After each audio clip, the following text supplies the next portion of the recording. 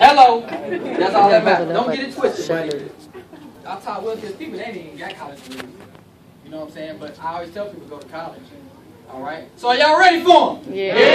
Y'all ready for them? Yeah. We good? We good? Are y'all ready for y'all? Man, y'all, I'm not ready. Hold on.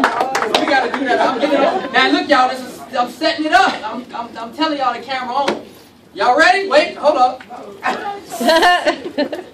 Camera on yet. Are y'all ready for them? Yeah! I'm saying, are y'all ready for them? Yeah! Where we at right now, y'all? Where we at? Yeah! And we have not one, but two of our top income earners of Wake Up Now. Let's give a round of applause. Number one, real quick. Tremayne Anderson, 21 years old, y'all. Emerald!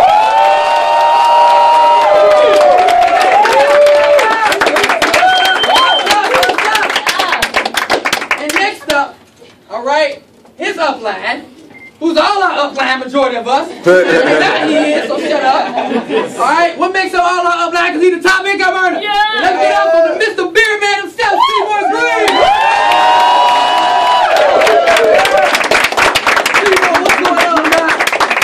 You already know, man. Glad to have y'all out here, man. We got the cameras rolling down. You already know, man. We're going to set it out and we've been just chatting until they got here, until you guys got here, and we set it out here at the Hub Hab right here in Texas, man. Let's give a round of applause one more time, you guys. Yeah.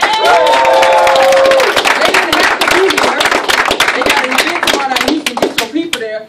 But they sent out a text in the inbox saying, hey, why you want to stop by the Hub Hab? This is their first time coming out to the Hub Hab, man. The schedule's been crazy, but we knew we'll eventually get them on down here. They said, we're going to stop back. Because this is what it's all about, one family. Okay, so with that being said, we got about an hour. Okay, we set it up where we can pick y'all brains, man, asking me the questions afterwards. We got some videos, we got some sandwiches afterwards, you guys, some BLTs upon y'all requests. We got y'all paid. We take care of our own. Alright, camera sneaking in here, y'all. Look at her. Ain't no other F6 woman in here. We putting you up too, alright? Going F7 next month and all that. But here's the deal, y'all. So we're going to do this classroom style, you guys. Okay, we got an hour. And let me tell y'all something right now. Don't ask them stuff that's in the back office. Alright? Give them some meat. Okay? They don't live here. We don't got them every day. Are y'all getting this? Yes. Okay? Alright? They're here for another hour. Then they gotta go. Alright? So at the end of the day, we want to be able to ask them some questions of substance. Okay? Alright? And just speak your heart, because that's what they're going to do in return. You guys already edified y'all like crazy. I had so much time to do that, and they just loving y'all right now. We love y'all. I'm loving y'all. And I send a big salute out for y'all stopping by. We appreciate it. So, with that being said, are y'all ready? Yeah! All right, Seemore and Trey, let's go. I don't know what. No, first of all, I just want y'all to say what's on your heart. How was y'all flight? You know, we'll break the ice like that. Early. Too early. How's it been in the company? How's everything going? You know, it's been pretty crazy. You know, like, I'm not sure if everybody knows my story, but, you know, I dropped out of college. You know, I had a D1 scholarship to play at Auburn University. And I ended up turning it down, you know, for personal reasons. And, you know, I really didn't know what I was going to do with my life. You know, I ended up dropping out. I moved to Seattle with my mom and my dad. You know, I was living on their couch for a couple months. And then, you know, I found a video on YouTube of him and Greg. I'm pretty sure you guys know who Greg is. You know, they were doing this MCA thing. I'm pretty sure you guys know what that is. And I was seeing, you know, like, you know, these young people, you know, they're my age, a couple years older, you know, driving all these cars, you know, flying all these places. So, you know, I ended up doing that. And I made some pretty good money with that. But then, you know, if you're going to do network marketing, you know, I feel like it's something that you should retire from. You know, I feel like the money that you make should come every single month. So, you know, I ended up joining Wake Up Now for that reason because, you know, if you're going to do network marketing, like I said, you have to retire from it. All right, so, you know, I feel like, you know, what we have right here with Wake Up Now is better than anything else in the industry because of the compensation plan, because of the products. You know, we're not forcing products on you. You know, like, you don't have to buy that every single month, but it's easier to share. You know, you don't have to sit here and just sell an energy drink or, you know, a coffee or anything like that. You know, we have a whole bunch of products that are in the, you know, industry in one spot, so you can pick and choose what products that you want. So, you know, that's pretty much my story. You know, I'm 21 years old. You know, I just hit Emerald yesterday. You know, I have my parents on board. I have both my parents on board. They're both founder fours. You know, I have one uncle on board. He's a founder three. And then I have about 20 other family members on board. 12 of the 20 are founder threes, and the rest are director threes, which just joined last month. So, you know, where else can that be happening? You know, I can't do that at a job. You know, I can't do that working 2 jobs. So, you know, if you're in, you know, Wake Up Now, you know, we have the best thing, you know, in the industry right now. So obviously, YG's probably said plenty of stuff about us. I said bad stuff. You gotta talk about the good stuff. So I got involved in this industry. I was about 19. Moved from Northern California down to San Diego for school. I was going to play basketball. Things didn't really work out as planned, so that's kind of the only reason why I was going to do school anyways. I never really had a career path that I wanted to take. There was nothing out there that really like set my mind on. So it was kind of hit and miss with trying to figure out what I wanted to do, whether it was go, you know, live on some tropical island or try to make some money and be able to just enjoy life as much as I could. So I got introduced to this industry. First few years definitely rough. I know some of you maybe experienced that as well. I mean, it's not always, you know, peaches and cream right off the bat. So it took about 3.5 years for me to finally kind of get the ball rolling and start seeing some success, some results of the work that have been put in. And that's one reason why I always stress persistence is key, because it's really easy to just, you know, after a month or two kind of give up. But in the back of my mind, I always had that I didn't want the alternative. And for me, that was, you know, just a regular job or even a career or something. And because I had nothing that I really had my heart set on, I knew that if I could just figure out a way to make some money to where I didn't have to work and I could just have my bills paid and just chill, because I don't do a lot of stuff. I just watch movies all day, sit on the couch. So that's really that was my goal. I was never trying to be some, you know, millionaire or make all this money. I just wanted a couple $1,000s a month, have my bills paid, have food in the fridge, and just chill. So finally kind of started seeing some results. Got a good foundation of all the relationships that I built over the years, and that's another key too, is it's whether you do it online or offline, it's all about relationships. I mean, that's the everyday thing. So when it comes to business, that's even more important, because when you build relationships, kind of like we met online, just random, and over the past 18 months or so, and doing stuff offline as well, it's created that relationship into a friendship, and a true friendship and partnership when it comes to business. And I think that makes it easier to be able to build for the long term, because if you're building with people that, whether you've known them for a long time or you meet them through business and they become good friends and partners, it helps that business building aspect a lot more, because you can come and do things like this and actually have where you pop into places and it's people that you know and you've met. So going forward with starting seeing some of the success, I got introduced to Wake Up Now in March last year, 2013, and there was something about it at the time, because a lot of you probably are fairly new or within the last 12 months or so. So when I first saw it, it was just the memberships, just the platinum package. So I understood what the value it had with the products and services.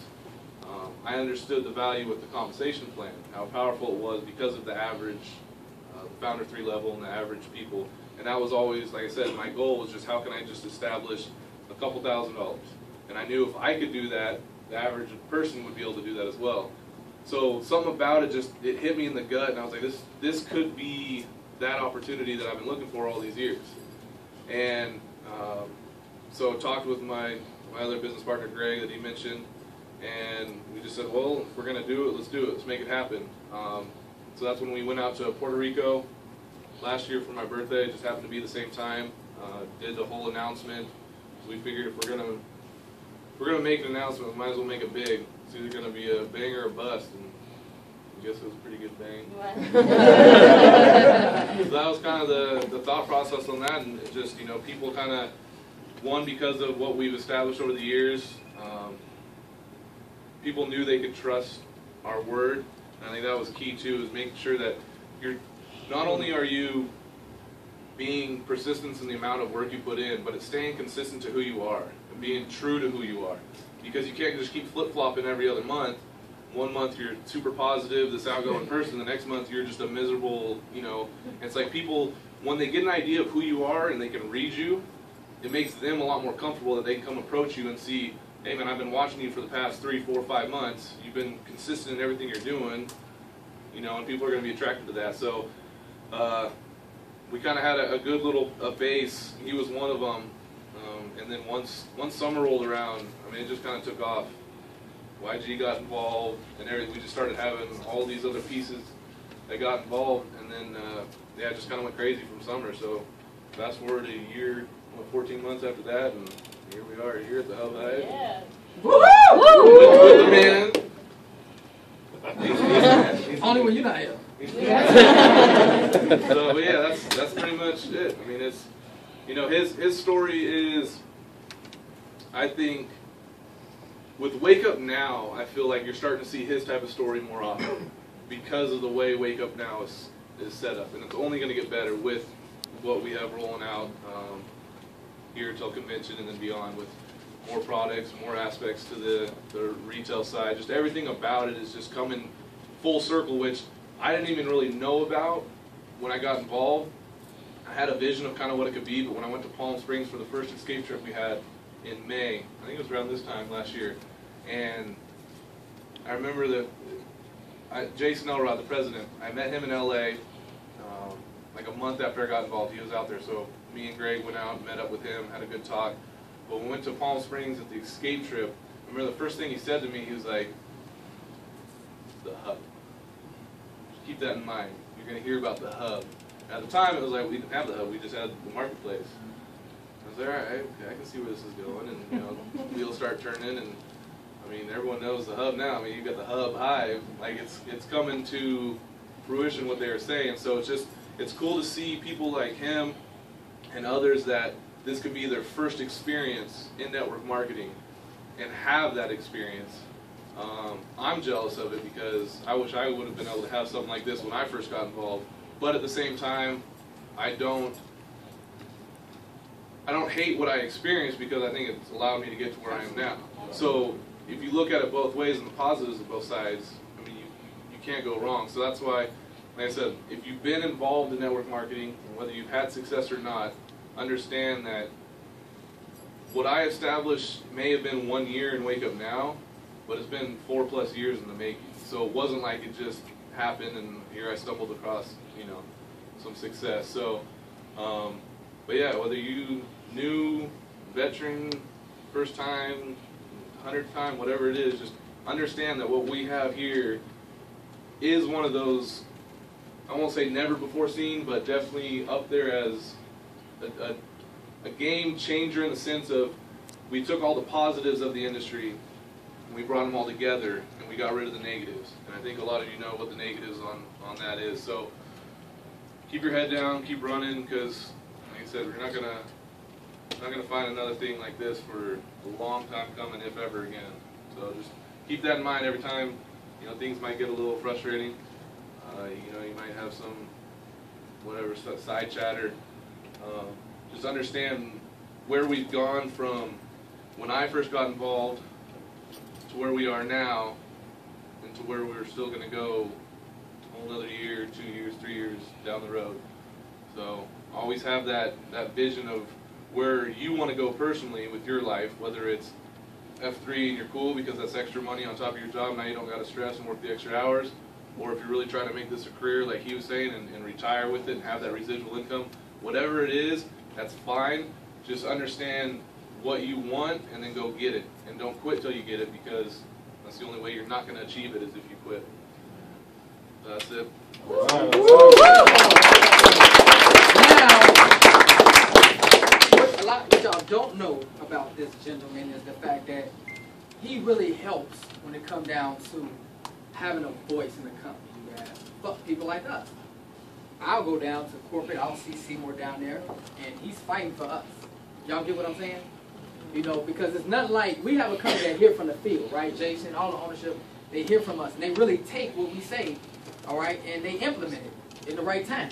You know, we got that trust, ownership, field type of leadership type deal, and that's what I love about it. So, you know, what I want to do now is I want to get right into the Q&A because we got some folks that probably ain't got no jobs after today because they done took off and their boss said you can't. So we owe them that, right? If that's you, you get to ask your question first.